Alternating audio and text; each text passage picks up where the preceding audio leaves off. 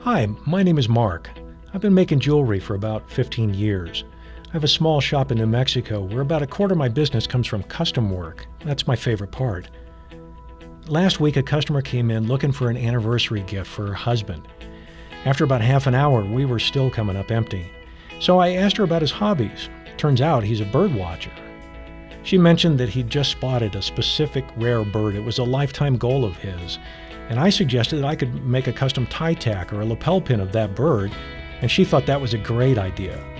The problem was that their anniversary was only 2 days away. They were going out for dinner, and she wanted to give him his gift that night.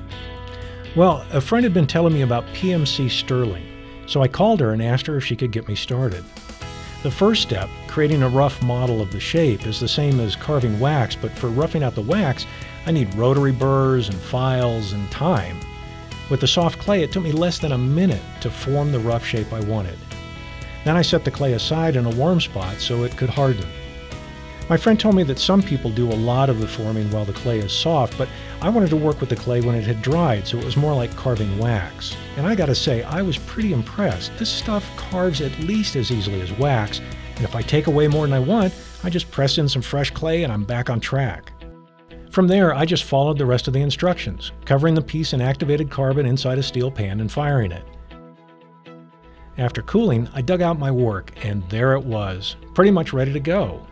I cleaned it with my usual polishing wheels, then soldered a tie tack post onto the back. A final polish, and voila! I can't help but compare what I just did to the way I would normally make this piece. The carving time was about the same, but there was no casting process. No need to sprue, tree, cast, clip, and grind. The great thing about it was that I could make exactly what I wanted and do it all in my shop in just a couple of hours. Anyway, you'll have to excuse me. I need to call my customer and make her day. Her husband's gift is ready.